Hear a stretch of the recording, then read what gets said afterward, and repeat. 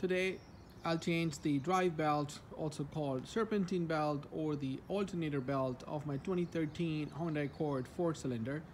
This is a preventive maintenance item that comes due at around 100,000 to 110,000 miles, or when the belt condition requires for it to be changed, which means the belt starts to slip, becomes noisy, get cracked, or become glazed or shiny on the outside. The belt replacement, if it's not done, it will break, cause more damage, inconvenience, and in the end cost more money to fix. Right now I have a little over 121,000 miles on the vehicle, and which means the belt replacement is due or overdue. And let's look at the condition of the belt. Here is the belt, and you see it is become glossy on the outside. It's shiny here. And it's called a serpentine belt because it just curves around different parts like a serpentine. So you can buy the belt yourself directly online or at the Honda dealer parts department. That's the part number there. And see, the new belt does not have a shine to it compared to, you can see the current one. Big difference there. And just make sure you get the belt that is for your engine type. Mine is a 4-cylinder engine. If you're ordering it online, a lot of places will have that parts diagram to show how does it go and twist and turn around different parts of the engine. So keep track of that. So that's how you want to put your belt back on.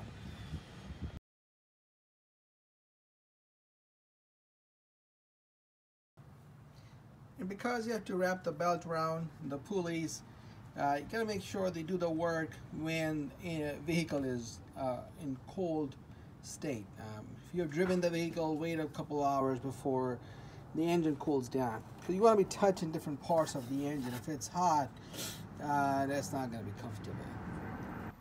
To remove the belt, I'm going to use the 17mm bolt right here. I'm going to turn it clockwise, release tension, and that's the auto tensioner, this guy here. So that's going to move to the right, release tension on the belt, and we're going to remove it from all these components and put the new belt on. The tools we need to do the work is either a serpentine belt removal tool, something like this.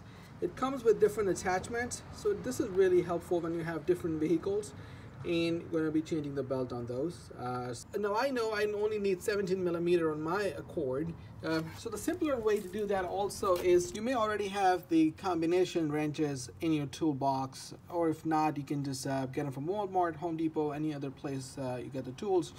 And we know we're going to be turning it clockwise to release tension, so we can use two large ones. This is 17, and either use a larger or about the same size. And you want to make sure that this actually fits in here, and just have it connect like this, because we're going to have to move it clockwise. So this has to have enough grip here like this to be able to move the wrench.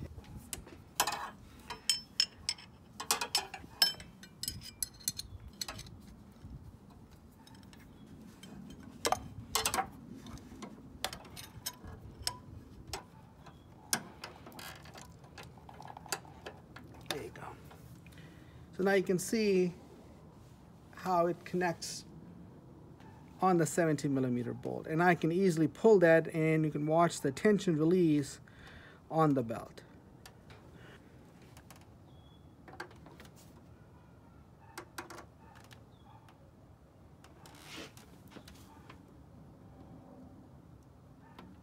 And as the belt gets free, remove it.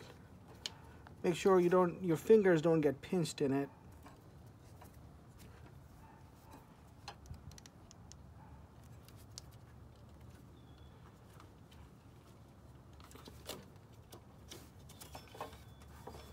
And there we go. And slowly release the tension back on the tensioner. So we're going to release the tensioner here.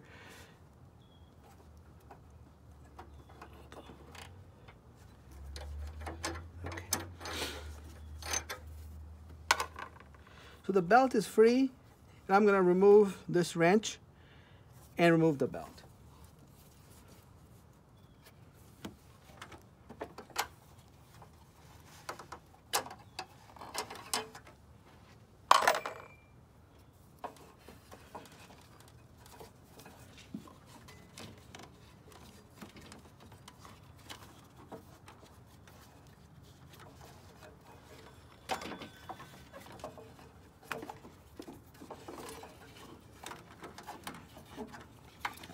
here comes the belt.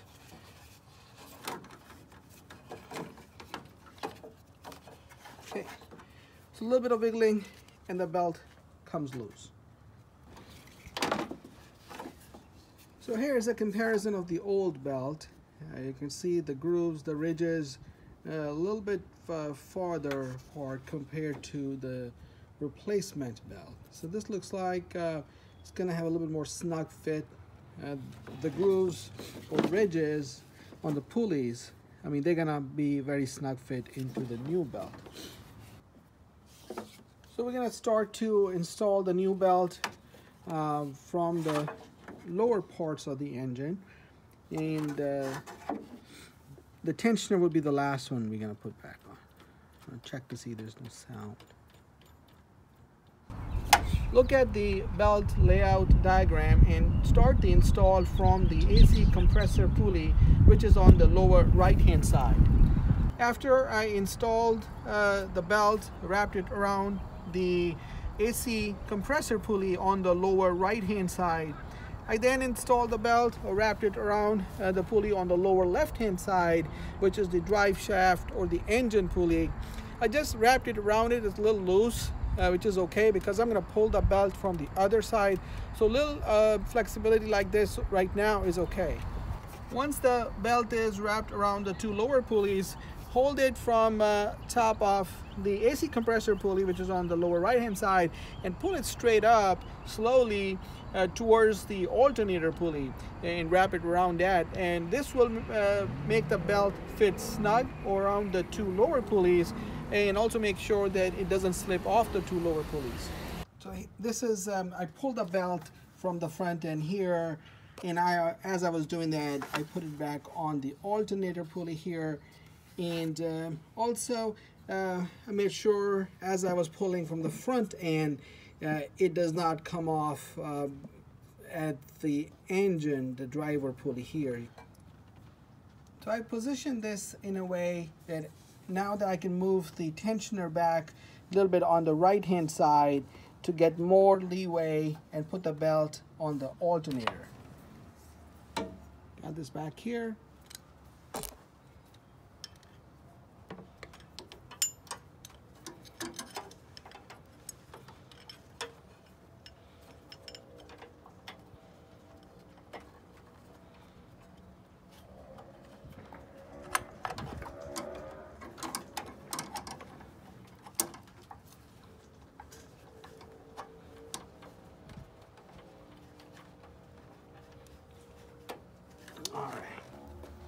So position the belt in a way that now I can pull on the tensioner, and as it gives me a little bit more belt to use, I'm going to put that back on the alternator pulley. So we'll start moving this.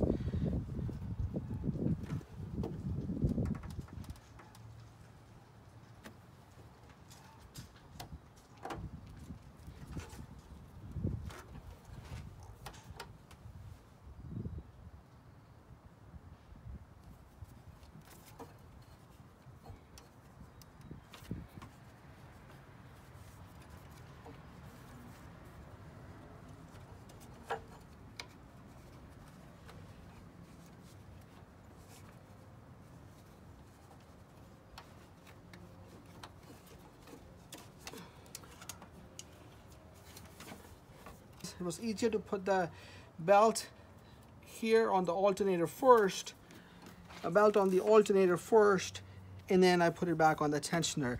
So I release the tension on the tensioner, making sure all my belts are in the correct spot, in their grooves, and now I'm going to release the tension on the tensioner.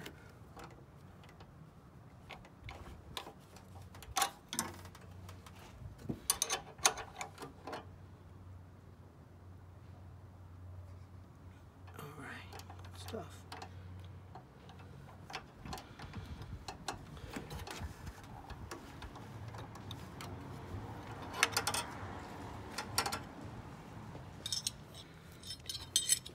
I did find that the old belt, on the old belt, the tensioner was pulled away more. As I put the new belt on, it's not as farther away.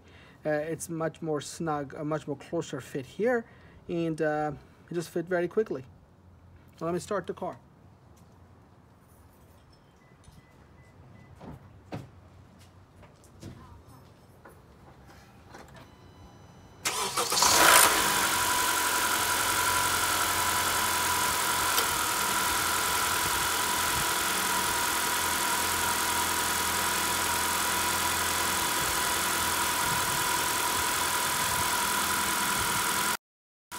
Looks like it's working good. I turned on the AC, where I heard the click sound. Slack belt is good to go. Thanks for watching.